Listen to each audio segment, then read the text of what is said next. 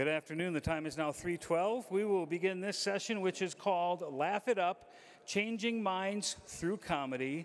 The moderator is Dave Smith. At this time, will you please silence your cell phone and electronic devices?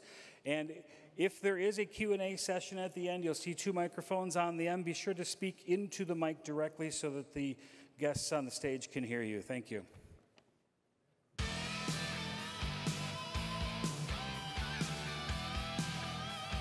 What's up, everybody? How are we doing? FreedomFest! All right, so this is a panel about comedy and how it intersects with politics and changing people's minds. And I got four great, hilarious comedians with me. So let's welcome them all out. Of course, Dave Rubin. Let me get it in order correct. The great Dave Rubin. The great Lou Perez. The one and only Kaytlin Bailey, I think, is next. And Julie Borowski. Oh, well, thank you guys so much. It's they put a comedy panel right after a debate about war, which is the way it should work. What's the funniest thing about bombing innocent civilians? You're about to find out. All right, so full disclosure, I found out about 30 seconds ago that I'm moderating this panel. I knew I was on it, but I had no idea what, I figured someone else would be. I was like, so who asked the questions? And they were like, you do. And I was like, well, I haven't thought of any. So, Dave Rubin, how does comedy intersect with the multi-layered facets of a political climate like today's? That is a great question, Dave Smith. Well, first off, I just want to address one awkward thing in the room, which is that when I gave my speech earlier today, I was informed right when I got off stage that my fly was down the entire time. You're welcome. You're welcome. Comedy, well, look, we live in such freaking messed up times. Everybody knows it, right? Like, we're just living in this ridiculously stupid time. We're in this odd revolution, everything else, and, to loosely quote Oscar Wilde, it's like, if you're going to tell people the truth, you better be funny or they're going to kill you. And that's kind of one of the interesting things the last couple of years is watching, we've talked about this, how stand-up comics, so many people who I used to love that were funny have just become sort of hysteric, awful wokesters and have given up so much of irreverence and being edgy, and that's, political correctness basically is the death of comedy, and we watch comics become politically correct. Yeah, it's very interesting to me that I think pretty much, I'd say like 90% of the great comedians ever would be cancelable by today's standards, which is like a weird thing to think of, that you couldn't have Eddie Murphy raw. And I mean, I guess Cosby's comedy would still work, but the other stuff he does, nobody's perfect, some huge problem all of a sudden. Yeah. But so I agree with you on that. I do. One of the things that was on the list about it was like, can comedy be used to change people's minds? And I will say the first thing I thought about that was you, Julie, because I remember watching your videos back when I was first becoming a libertarian. And they were, not that it was like one video of yours changed my mind, but your kind of mocking of the conventional wisdom did help to solidify for me that you're like, yeah, that really is a silly thing to believe. So I think you had a lot of success in changing people's minds using comedy. I did? That's really cool. Yeah, I love to use comedy. I love parody and satire because I think it changes people's minds. Like, oh, I didn't think about it like that before. One of my most favorite things to do is terrible reasons to support something. Like, I did a video why I support the minimum wage, and people clicked on it thinking that I was dumb. And I went into I support the minimum wage because I'm antisocial and I want robots to take people's jobs away from them. And then liberals who are watching this are like, wait a minute, that's terrible reason to support the raising the minimum wage. So people think oh wait, instead of me just doing a video, here's what I think. Who cares what I think? I want to make people laugh. Yeah, no, I like that. And I also think one of the greatest things about doing comedy now is that really anybody can do it. Everybody has access to similar resources. You know, Julie can make a video with her iPhone, I can make a video with my iPhone, put it out there, and then suddenly you have an audience that you had no idea even existed. So while there is, you know, a lot of high-profile cancellations, there is also this just incredible decentralized ability for anybody with a voice to get it out there that I think is really exciting. Yeah, also, but you know, cancel culture isn't new. Right. This is the thing that everyone's got to like adjust. The thing is like, we had a free internet for like 4 years, and we were like, this is incredible. Everyone can say whatever they want to. And now that's kind of been scaled back a little bit. But try being like an anti-war activist during World War I and tell me about cancel culture. Right. You get locked in a mental institution, Woodrow Wilson send the FBI after you. By the way, can we all agree Woodrow Wilson's the worst president in the history of the country? God, I love these people. Dave is going for the easy ones on that one. Just the All right, fine. Lincoln was bad too. Now how to, whoa, there we go. I'm sorry, you Republicans in the back, but it's true. Oh God, that's the clip of this thing that's going to go viral, them applauding. Kaytlin, why was Abraham Lincoln on the wrong side of the Civil War? Look, speaking as somebody who would rather be right than happy, I gotta say, you know, like Bill Cosby and Louis C.K. are still touring. And you were talking about censorship on the internet. I mean, I left comedy and brought the tools of stand-up to advocate for sex workers, right? Which is a group that is actively criminalized, actively being hunted. We've, you know, I think when Robert Kraft was arrested, it was like 5 different law enforcement agencies threw themselves press conferences calling themselves heroes for breaking up an anti-trafficking raid, when really what they did was spend 6 months recording the world's most boring porn. So like, I think it's important for us to, you know, put these things in perspective of like, Dave, I know that you have a lot of friends that take a lot of heat on the internet. You know, I'm sure that everyone standing on this stage has a lot of haters, but you know, we do still live in a country where most of us are able to express ourselves, but like, people are actually being arrested for showing their bodies and engaging in something older than money. And also, we live in a country where billionaires also have to pay for hand jobs. I know, right? That's the real injustice. Yeah, there's still some fairness to the system. But Kaytlin brought up something interesting. So I knew Louis C.K. was touring. Are you telling me Bill Cosby is touring, and where can I get tickets? Oh, what? He's not a good comic now? Just because they let him out? Is he really back to doing stand-up? He's already? He's been out for like 2 weeks. I'm telling you, there's something they just announced. I don't remember the name of it, but like, yeah, he's out. But isn't there a little part of you that goes, I kind of want to see what he's doing on stage now? I'm very curious. Yeah, look, the dentist bit's still going to be funny, you know? Oh, my mouth, that was the thing, and the, you know. I think Bill Cosby dribbling from my mouth.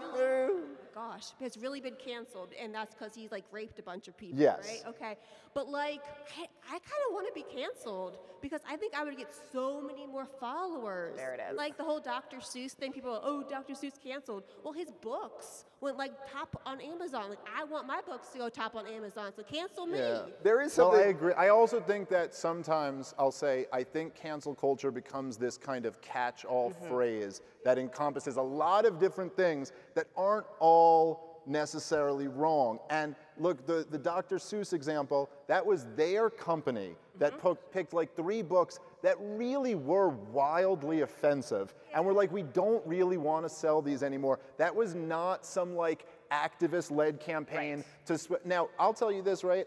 Like, I was watching, so I got a 2.5-year-old daughter, and she doesn't watch a lot of TV, because I care about her. But only like 12, 13 hours a day. So, but she likes like these, like, you got a little kid too, you know, like the Coco Melon and like this, it's like these computer generated things that to people my age, I'm like, this is so weird. And I was like, I'm gonna put her in front of like the cartoons I grew up in because they're so great. And I put on one episode of Tom and Jerry, and like 30 seconds in, I am so horrified. Like, I was like, every scene is just, how can you torture this cat? Like, I mean, literally, like, rip his skin off, poke his eyeballs, and electrocute him while you're down. And I was like, this is, like, really not good. And I will never let her watch this again. And the thing, what was the guy, what's the rapist skunk that they canceled? Pepe Le Pew. Pepe Le Pew. I know I want to be like rapist. It's like every scene is basically him just forcing himself on some chick who doesn't want it. It's just, maybe it's not that unreasonable to be like, maybe this isn't the best thing to show little kids. Culture changes. I tried that with Barney, the purple dinosaur I used to watch in the 90s with my son, and it was all about caring and sharing, sharing, share right now. I was just like, no wonder my generation is full of communists. This dang dinosaur. Sharing. How about private property rights, Barney? How about a just acquisition of property? Read some Locke, Barney. You know, your point about that you want to be canceled because you'll get more fans is kind of interesting, because I've been through it so many times at this point that like years ago when the New York Times would call me a white supremacist, I would get angry. I would, you know, obviously you want to defend yourself. I'm not a white supremacist. I do believe white people should have a separate country that's better than the other countries, but I'm not a, you know, but no phones in this room, right? I'm just not in the mood today. But now, even just 2 or 3 weeks ago, the New York Times, Mara Gay, the woman, you know, this one over at the New York Times, real wizard, this one, she basically implied. Oh, yes, I do. She was doing an interview with Andrew Yang, and she basically said, you know, why do you do Dave Rubin's show? He's a white supremacist. And it was like, it was fun to me. Now it actually seems fun. Like, they've just gone so over the top. It's like, yes, I am a white supremacist. I want white people to reign supreme. Yeah. Okay. Well, there's like I was saying, there's these differences within the kind of cancel culture thing. I think that's important to note, and I also think it's important to note that cancel culture was far worse in the past. And then, like what Kaytlin was talking about, we have something that is also way worse than cancel culture, which is nonviolent, victimless activities being criminalized. Now, people literally, I mean, we have the biggest prison population in the world. A huge portion of them in there for things that they absolutely, talking about drug charges, gun charges, sex work. I mean, I don't know what percentage of the prison population is sex work, but whoever's in there for it shouldn't be. And that is truly evil on a whole different level. But I do know that there is now, that the fact of the matter is that corporate America has embraced wokeism, and in the most shallow nonsense level of it. And the truth is that edgy comedians simply are not going to be working corporate jobs in the same way that they could in the past.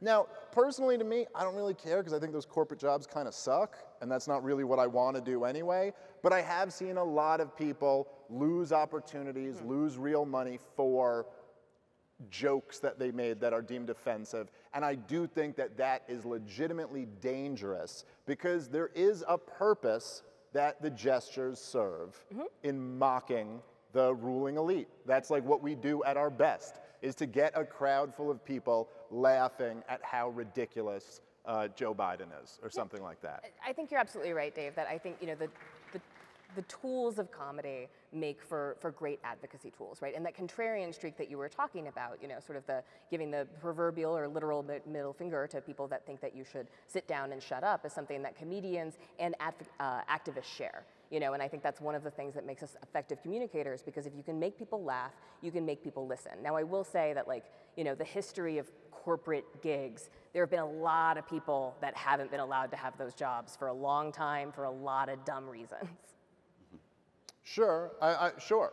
But I don't know if it was because they were offensive or they said a joke that just went against the grain of the standard orthodoxy of what is allowed. The truth is that comedians, for a long time, and I say this as like a kid, a 90s child, were given license in a way that I don't think they are anymore. Yeah, I think that something happened too. One of the great things about technology is that so many people can take part. And I think one of the bad things about technology is, like, if you go on Twitter right now, there are professional comedians out there trying material, putting jokes out. And then there are people like Phil in accounting putting jokes out as well. And this weird thing happens where, because Phil is in accounting, his jokes are now getting judged by HR. But then somehow that blurs over into now comedians are being judged by HR departments. Yes. And it's like, whoa, hold on a second. I don't work for your company. This is what, I'm doing something different here.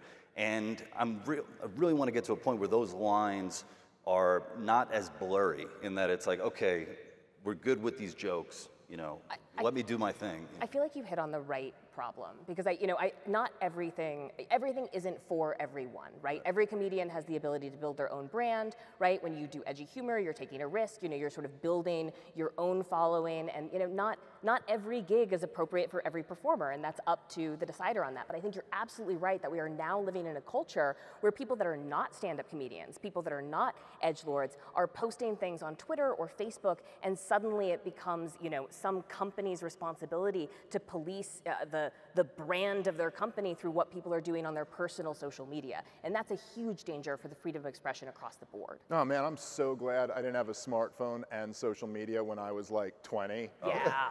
Because man, would I be canceled already by now if anyone had a track record of the I wrote things I said. poetry in high school. Thank God that's not out there. Okay, Yeah. You should be canceled for that. That's the lamest thing I've ever heard in my life. Julie, where do you come down on all this? Do you care? Is it just not, it doesn't matter to you? I mean, I'm a stay-at-home mom. I can say whatever I want. You can't get canceled from that gig. Right? I'm just telling jokes on Twitter from my couch. I think it is a concern, though. I think it's important as an individual to try to protect yourself because it happens. I know there's a lot of people who have anime profile pictures on Twitter because they don't want their employer to know. It's sad they have to do that, but you kind of have to protect yourself. Yeah. Well, the general idea of this whole thing, Tucker Carlson is not a comedian as far as I know, but Tucker walked into my house when I had my studio in my garage, and he opened up the door. Now, Tucker makes probably $10, $12 million a year. He's the #1 cable news host in the history of television. And he opened the door to my garage, and this is the exact quote he said to me. He goes, "Holy fucking shit, Dave, you did it right." Because I'm uncancelable. I do my show from my garage, I own the tech, and they're not gonna take me out. And he has to deal with every day. He has to deal with, this company bailed on me, so I gotta go back to Mike Lindell and sell some more pillows. Yeah. That guy sells a lot of pillows, by the way. Lindell is very happy. He's moving a ton of pillows because that's the only commercial on his show. And it's working. #1 show. And if you just watch it, it's literally the whole thing. It's just Tucker gives his little monologue and then 16 MyPillow commercials. Yeah, I had him on the show once, and he told me he loves it when they try to cancel Hannity or Tucker or one of those guys. He's like, it's great. They cancel them, they call me up, I throw more ads, I make more pillows, I sell more pillows, I have more money. Like, the guy's happy as hell. It is, I will say, with the Tucker Carlson thing, to me, is a very interesting situation, and it's something that's made me think a lot about how markets work. That if you had just told me on paper that here's a guy who has the #1 show in cable news, okay? But there's a lot of activists who want him canceled. But his audience is the #1 audience, biggest audience, and you had said, will he have trouble finding sponsors? I would have said on paper, no chance he has trouble finding sponsors, because what corporations care about is what? Making money, and they're driven by profits, and he's got the biggest audience. So, but he can't get sponsors. And so there is something very interesting about that dynamic, where even though he's the biggest audience, the corporations they feel, I still think they are about making money, but they feel that it's riskier overall to their brand to advertise on his show than not. It's an interesting lesson about how powerful culture it can kind of shape markets in a way that I think a lot of libertarians and free market types would have trouble dealing with. I'll tell you, one of the things that it made me re-question was the libertarian dogma about the Jim Crow South, and how if we had just had free markets there, don't worry, this would have solved the whole problem, and all of these businesses would have eventually integrated because that's where the money would be. And you're like, I don't know. Never underestimate social pressure, outrage, and hate. They can keep things going for quite a long time. Well, just look at what we're seeing, where you have so many people with fuck you money who refuse to say fuck you to the powers that be. You have LeBron James, who refuses to say fuck you to China. You have John Cena, who refuses to say fuck you to China. And John Cena's a guy, had he done that, I never watched him wrestle, but I would probably become a wrestling fan. Right? So it's this really weird thing that's happening where you think Lin-Manuel Miranda, this dude's got all the money in the world. He's going to be, they're going to be iconoclasts. They're going to be willing to go against the tide. No, It's not happening. I mean, Well, it goes beyond China, though. I mean, think about with lockdowns. Like, where are all of our comedian friends or actor friends, Hollywood people that have no problem pontificating on literally everything and telling everyone how to live their lives when it comes to lockdowns, when it comes to masks? I mean, who really is out there on that? I know Eric Clapton said that he won't do concerts if they force them to wear masks. It's like, all right, that's pretty good. That was pretty cool pretty good of him, yeah.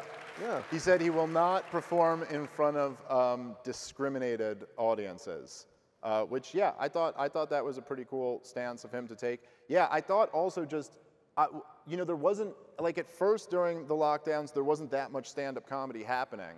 But then as it started kind of happening, I was actually encouraged by seeing a lot of stand-up comics. I know, maybe not famous comics, but just making fun of the absurdity of all of it, because it was so ridiculous. It's very mockable. And like, again, my heart breaks for every major media personality being asked to do things differently, but I really think the real problem is people that are losing their jobs because they have OnlyFans, right? People who are being pushed off of platforms. Like, there is a real censorship problem in this country, and I don't think it's the problems that Tucker Carlson is facing. And we do live in a country where we can say that it's ridiculous, that it's a federal violation of federal law to remove your mask on an airplane, and also, would you like a cup of coffee? Well, Tucker Carlson's OnlyFans is just pillows all over the place. Mike Lindell's pillows My all over. OnlyFans? No, I haven't. I have an OnlyFans. Yeah? It's really changing people's minds. I made an OnlyFans. I'm reading the Constitution, article for article. Yeah, I wear it in a bikini, except like I'm wearing a shirt underneath, and I have goggles on and suntan lotion on my nose. I look stupid, but it's working. It's really changing people's minds. I have another one where I have like Julie petting her emoji kitty, and I'm reading Article 2 of the Constitution, petting my cat. It's working. Well, I will say, I don't think the role of comedy is ever to really change someone's mind.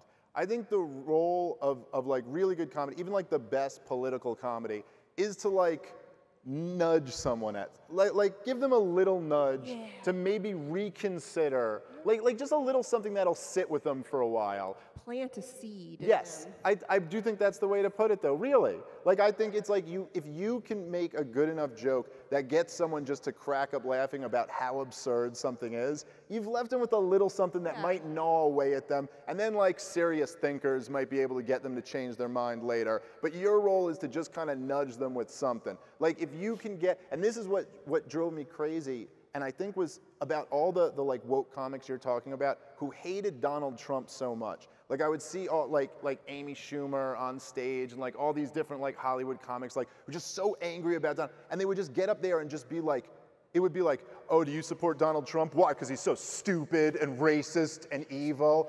And you're like, listen, you're a comedian. You don't like Donald Trump. Isn't it so obvious what your job is here? Get the room laughing at Donald Trump, who, by the way, is literally a cartoon character. Yes. I mean, like he is the color of a cartoon character, his hair. Like if you ever watch Donald Trump on television, there's like a bunch of humans and then Donald Trump comes into the strip. Like how easy is it? You get the Donald room Trump laughing. looks like if he ever accidentally made a woman wet, he'd be like, ew, slimy. Like, I'm just saying, like, that's your task. So let them, but it's almost like they abandon the process of comedy because they were so angry about the situation. And to me, you just look at it, you go, well, that's never going to achieve what you want. Now what you're going to get is a whole bunch of people in the reverse being like, oh, like, well, screw you. Well, it shows you how wokeism basically destroys everything. I mean, look, The Simpsons, which for those prime years, say seasons like 4 to 9. It's like comedy perfection. It's exactly what you're saying comedy should be. It's nudging people in the right way. They were saying something edgy, and then what's happened to The Simpsons? Well, not only did they go woke, but Hank Azaria, who is the greatest voiceover actor probably in the last 30 years, maybe Harry Shearer is better, who's on the show with them, he's no longer doing Apu because they decided that was offensive. Apu, who was the hardest working guy in the show, who you learned about Hinduism and veganism from and was totally welcomed in as a friend. There's an episode, I mean, the Who Needs the Quickie Mart episode, they do a whole episode where Homer's anti-immigration, but then because of Apu becomes for immigration. Yeah, and now Apu Hank was Azaria... he was maybe the best person Yeah, on the show. he was probably the most morally redeemed character in the show, and now Hank Azaria will no longer do the voice of Apu. However, he's not returning the money. Well, so that the makes thing that was, well, of course, the thing that was so ridiculous about that one was that it's just like, look, the Simpsons were like, I mean, the butt of every joke was who? It was Homer. The butt of every joke was making fun of the suburban white father. And so they made fun of like everyone, but that, like, we're gonna just complain. Look, to me as a comic, I go, that's almost like the most like, the equality is that nobody's off limits or a sacred cow. Like, we can make fun of everyone together. So I agree with you. I thought that one was stupid. But I think it's not just wokeism. I think any type of dogma doesn't mix with humor. Because once you have dogma and you're not allowed to like step outside of that, it's impossible to be funny. I think that there's something like all of us who've been on stage, especially with an audience, we don't know anybody in the audience, and then you say something and you make that audience laugh, you just did something pretty amazing. You took complete silence and then turned it into laughter. And for me in doing comedy, I'm still amazed by that, and I'm amazed by the people that I used to watch. But it seems like today, where, especially with the people who believe that the personal is political, it's like, that can't be enough. Doing your trade and doing it well can't be enough. I have to encompass everything about my politics, about my being. Gravity itself has to be there with me. And I feel like that's really getting in the way of people. And then you start seeing, quote unquote, activist comedians. It's like putting that slash in the, excuse me. Yeah, I don't think comedy is always about changing people's minds. Sometimes it's about connecting with people and building a community. I know Dave Smith has extremely loyal fan base on Twitter. Don't come at me on Twitter. Oh my gosh. You don't want none. I made like a neutral comment one time and like I got attacked. Like, oh my gosh, people say I have white knights. No. Never cross my army of loyal simps. They will. As you were saying about gestures. I had to call them off of Julia. I was like, she's cool, stop. I mean, contrarians take risks. Gestures were executed by kings that were unhappy with what they had to say. I do think it's the role of comedians and people out there to ask people to think differently about something, and I've got to say, it's not the woke police that are committing raids across the country, arresting people for the horrible crime of making people feel good for money. Yeah, well, listen, I mean, there's no question. I mean, I just think of them to some degree in separate categories, but yeah, the militarization of the police and SWAT raids and everything like that is a major problem in this country. There is pockets of, and after COVID, not so much pockets of, legit totalitarianism in this country that most of us don't speak about. And when we have an event like this, celebrating freedom, maybe it's not the worst idea to like pay attention to that a little bit, because that is legitimately, something that if society survives, we will look back on as like the most primitive, evil, barbaric thing imaginable. I will say that I think so much of the problem of all of this stuff is just politics. And from my perspective as a libertarian, I don't think it's a coincidence that as the government, which has gotten so extraordinarily much bigger in just my lifetime, whether the tremendous expansion of government in the George W. Bush administration, then Obama took that and expanded every inch of it further. Trump, whether you like it or not, took that and expanded it further. And now what Joe Biden is proposing is literally like some Zimbabwe level craziness. And is it really a surprise that as the government gets bigger and bigger and bigger, everything in life becomes more and more hyper-political? And when you think about it, right, there are such profound differences that people have. Like, you will have right now in this audience, you have like a Christian sitting next to an atheist. The most profound difference in belief. Like, one person believes that the person next to them is going to burn in a pit of hell forever. And that atheist looks over at you and believes you are delusional.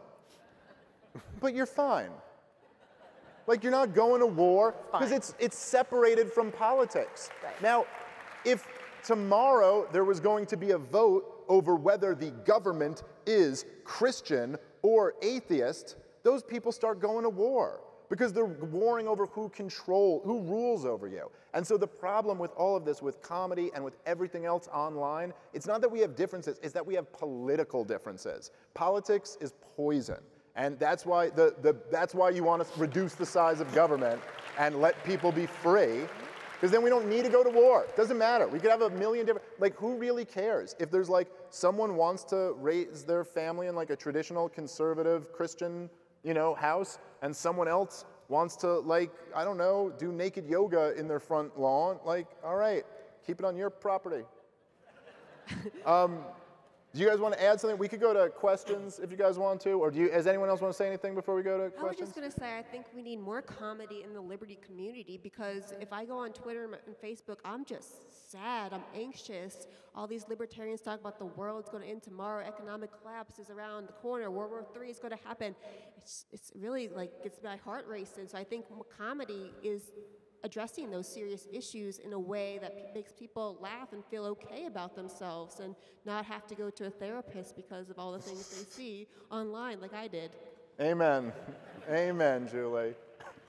Jeremy Todd, what's up, my brother? Up, brother. All right. So you guys mentioned nudging, and then that went on to a path about dogmas and that sort of thing, and that really resonated with me about I think one of the people most responsible for taking me on and starting me on my libertarian journey, and it shocks people, is Jon Stewart and the Tonight Show, or not the Tonight Show, the Daily Show, right? Mm-hmm. So first question, how in the hell has it gone so bad on programs like the Daily Show?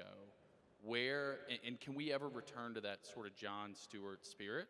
And then my second question is, could you guys do a quick training on how to handle hecklers on the internet?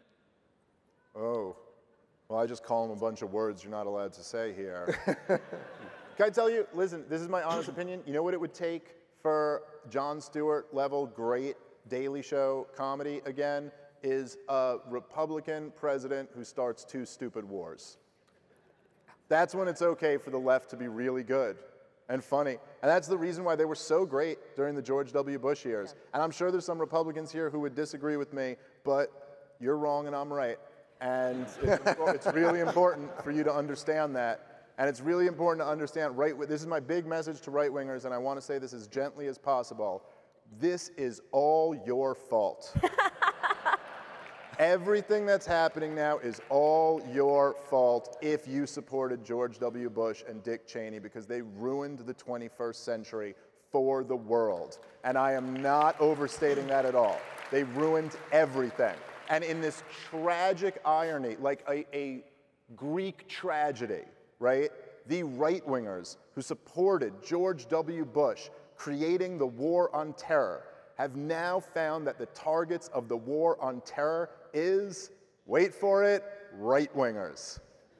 You guys are the domestic terrorists that the whole apparatus that you supported creating is now focused on. And it's so tragic, it's awful, but, I mean, I can't feel that bad for you because there were like 5 million Muslims who got killed during that whole thing while you guys were cheering for it. And I'm just saying, supporting that is what ruined everything. So basically, right, the left was great under George W. Bush, because they made fun of how ridiculous the Patriot Act was, and that they went against the dogma. So they were hilarious. And then Obama came in and expanded all of it, and it broke the left. Because the left had to choose between all of these principles that I had here and not supporting the first black president. And the identity of the left, for fair reasons, is so wrapped up in being not racist. And that's understandable given the country's history. Like they don't want to be the racist one. And it just hurts so much to not support this charismatic first black president of the United States of America. So they went all in on him, completely betrayed all of their values, and embrace the dogma, and now they can't be funny anymore. And that's what you see with Trevor Noah and all those guys. They can't be funny because they've just embraced the dogma. That's it. Yeah, it's when Jon Stewart left, I was reading a lot of articles that was talking about how he was willing to speak truth to power, speak truth to power, and on and on. And I think one of the things that the people who speak truth to power sometimes forget is that they're the ones in power. So it's sort of like, are they going to have sort of this monologue in the mirror? And I think sometimes, well, that's what you have to do. You know, so much of comedy is about, you know, holding up a mirror to society. But I think it's really important to turn that mirror around every once in a while and say, whoa, what are we doing? What hypocrisy do we have in our lives? And the good thing about being a libertarian is that every 4 years, we're not going to be happy. So, you know, we're always punching up, baby, or shooting up. I forget what the... I think the Colbert Report was so genius in the way they used satire. So good. This was back in high school, college, where I was still clinging a little bit to my neocon tendencies, and I'd watch the Colbert Report and be like, man, is that how stupid I sound? So it was kind of like looking at a mirror and be like, wow, my ideas are kind of stupid. And that kind of introduced me to libertarianism. As far as haters, you have to let your haters be your motivators, because I didn't get a lot of haters when I started because nobody cared who I was or what I said. And as I got more popular, I got more haters because they cared. Haters care about you, and I think that you should appreciate that. Yeah. I completely unironically agree with that. I've gotten way more haters as I've gotten a bigger following, and it's just kind of an indication that it's like you matter more. I don't know. Good. What's up, brother? I made sure I checked my fly before I got up here, Dave. So You checked your what? my fly, Dave. Check your fly, yeah, there check you your go. fly. Yeah. Fly was on. I think everyone likes to think that they're funny, but outside of the six of us, I don't know if anyone is naturally funny. That's good. So That's good. Pretty good. for the normal people here who don't want to be professional comedians, but who might want to just get better at injecting humor into what they're doing, can you learn to be funnier, or is that just a God-given gift that we all have? I think you got to just say something true, and then hopefully something funny will come out every now and again. Like that really, to me, that's it. Like I did stand up in New York for about 12 years. Like I lived that life. It was before YouTube, thank God, and like I did that whole thing. And now it's weird because now I'm popular for other reasons, so I can sell out clubs, and I have like 2 jokes, but I could just kind of go up there and talk to you guys. And you know, it's like sort of with the late night question that you just asked, it's like what they also have to kind of do is just not be so crazily partisan. Like, does anyone make fun of Biden? Biden is Mr. Magoo. Like Biden, the president has dementia. Like that's funny. It's scary, but it's funny. Mostly scary, but like there's something there, right? But like, have any of these guys, Colbert or Fallon or who else are the late night guys? The guy on NBC nobody watches, and the other guy, Kimmel, blackface Kimmel, he's funny. And no, who's the other guy? Seth something. Myers. Seth Meyers. Yeah. It's like they've all shown you what they are, so now they're just constantly protecting that thing. And it's like maybe you need less writers and just go up there and kind of be yourself. I think that's part of it. And I would just say also that Jon Stewart, particularly, who was just so great at doing The Daily Show, I mean, he was so funny at it, he was ruthless with the Democrats. Yep. I mean, he was not like a guy up there who was like, oh, I'm going to be defending my side constantly. I mean, he was like vicious. And again, I'm sure a lot of you guys, but I think literally what I will forever be indebted to Jon Stewart for was that brilliant piece on Ron Paul that he did that was just the greatest thing ever. The greatest thing ever. And he did not do that because he agreed with Ron Paul's politics. Like, he's not one of us, but he just thought this was so funny and ridiculous. And he was like led by that. Like, he was led by that. That was his North Star. It wasn't like saying what is approved. It was going for what's funny, what's real, all of that. And as far, I don't know if you can become funnier, but you could definitely get, like, I don't know if you could become funny, but you can definitely get funnier. So be around funny people. Watch a lot of funny stuff. Weed helps too. Enormously. Heavy doses. Yeah. What's up, brother? Dave Rubin, you guys have been awesome the last year. Seriously, Dave, I've shared your stuff with Tulsi Hawaiian guys who've absolutely loved your stuff, Trump lovers, and now they're listening to the part of the problem, talking free market stuff, which I never thought was going to happen. But my question, comedy obviously works, but I'm from New Jersey. I go out in New York a lot. I'll be sitting at a brunch, listening to my friends ranting the most crazy stuff, and it's not like I'm going to airdrop a Joe Rogan episode to them and be like, listen to this guy, he might have better ideas for you. But, so in those situations, what do? I'm not going to sit there and be like, guys, you're wrong about healthcare, like in the middle of a brunch. And after the fact, I'm not going to send a Joe Rogan episode to everybody. So in those real life scenarios, what do you think is the best way to play that? Get better friends. That's probably, yeah. That's not bad. Libertarians in New Well, York. you almost have to like, you got to figure out when you're talking to people, right? Like there's different categories that people fall into, right? And there are some people who are really, like if they disagree with you, they're in the realm of having a logical debate with you. And if they're in that realm, then great.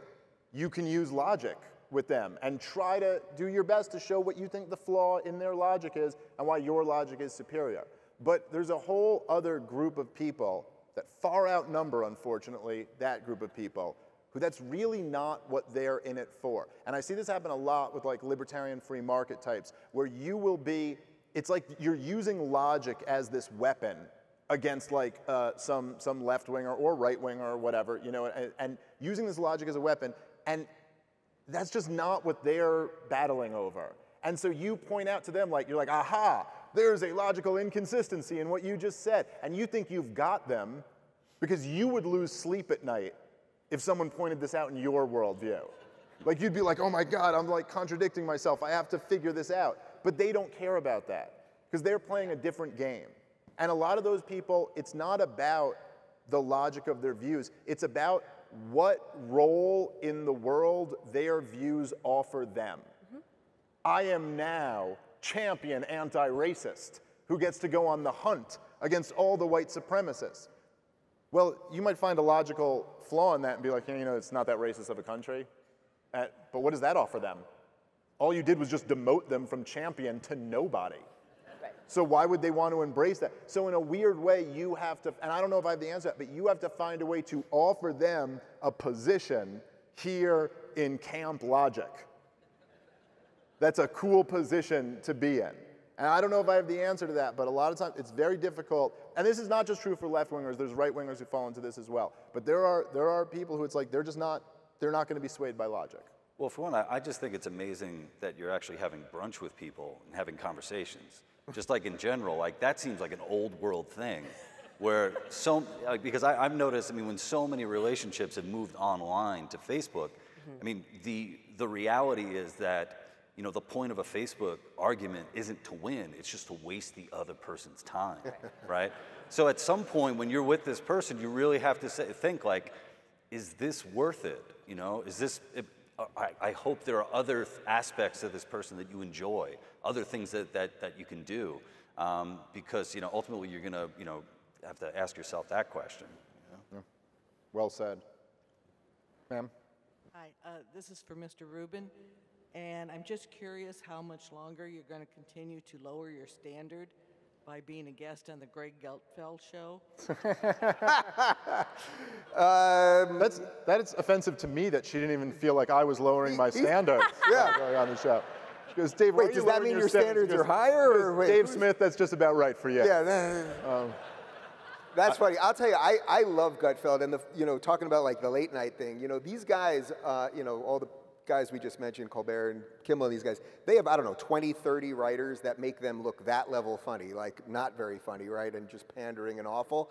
Gutfeld has, I think, one writer, and then he has like 2 cameramen and like somebody that maybe does makeup. He has virtually no crew. They have no budget, no nothing. It's 3 You've of them. done it. He gets up there. It's 3 of them that do it. It's Greg Gutfeld, and he's got just 2 writers, but they're hilarious writers. Is Joe Mackey, who's like one of the funniest stand-up comics in America, and Joe DeVito, who's hilarious. Yeah. So, but it's just the 3 of them, and they put the whole thing together. And they do that show on a shoestring budget, and he's crushing them right now in the ratings. It's so awesome. But that proves, that proves it's like it's kind of messy, it's gritty, it's a little more like Red Eye that he used to do, you know, like a decade ago. And it's just much more real and fun. And yeah, he stumbles over some stuff and he doesn't read perfectly off the prompter and all that. But that's what people like rather than just like this overly polished, just like pandering nonsense. Agreed. And can I just add quickly to that, and I think this is a fundamental difference between how I look at the right wing, because I really do think of myself as separate from left and right wing. Like I know people don't like that and think it's a cop-out, but I really think libertarianism is Walter Block's the third leg on the stool. I think we're a different thing than left-wingers or right-wingers. We just believe in liberty, and that is not true, really, for left or right-wingers. But I will say that my perception that I think differs tremendously from the left-wing view is that I think, for the most part, the right wing has gotten a lot better in America over the last 15 years, and they think it's gotten a lot worse and gone off the rails. But Greg Gutfeld, let me tell you something. I remember doing Greg Gutfeld's show like 6, 7 years ago, and it was him and Brett Stevens, and they were arguing with me forever about how we needed to bomb every Muslim country because we just had to bring freedom there, and I was such a stupid libertarian for thinking we could not bomb. And then I remember doing Greg Gutfeld's show post-Trump, and he goes, we were talking about Meghan McCain had said this thing about how Donald Trump's family has brought so much suffering to the world, and Greg Gutfeld goes to me, "The McCains?" And I was like, better. This guy is getting much better. And the truth is that whatever you say about Tucker Carlson, he is so much better than Bill O'Reilly was. And like, I don't care if you're opposing the national security state and the wars that have killed millions of Muslims, that's better than supporting it. So I like seeing the direction those guys are going in. But all right, we got 2 minutes left. So let's try to get this quick. Okay, it's this side now. You go, sir. Hopefully this is quick. While comedy is inherently against dogma, does dogma have a role in society? Yes. Ooh, that's a good question. Yeah, I would say so. I would say there has to be some, at least like limited dogma in society. Yeah, well, otherwise, what would your friends be talking about at lunch, right? Like, that's it right there. Yeah. Yeah, I mean, I think there has to be some like restraints, but the idea of like in a free society is you want them to be as minimal as possible, right? So like, yes, I do. I'm sure there has to be some type of social dogma, but I'm probably not smart enough to know. And it should be able to hold up to scrutiny and mockery. Yeah, that's a very good way to put it. Yes. All right, sir, you're going to bring us home. I'm bringing us home. In the 80s, early 80s, I had done some improv and done a little stand-up, and there was a big trend where if you would swear, people would laugh, and there wasn't the construction of jokes and humor and the surprise element. It was just they'd swear and people would laugh. Fuck that. So like comedy now is attack political people, and there's no construction of humor. If you look at, if you go back to Freud's book on, wit, it doesn't bring those elements to it. What are your thoughts? I think that in anything, like this is probably something like the Pareto distribution, right? Like in any field, and comedy is included, the vast, vast majority of people are not impressive, and they're not very good at what they do. This is true for journalists, politicians, comedians, like any field you could say, the vast majority of people they can get by. They're just not that good. But no matter what style of comedy it is, if you look at the elite, I think they're always very, very good at it. And that's true whether it's clean or dirty or anything in between. Yep. I don't know. Any other thoughts, guys? All right, that's it for us. Everybody, a round of applause for Julie Borowski, Kaytlin Bailey, Lou Perez, Dave Rubin. Thank you, guys. Thank you for coming to Freedom Fest.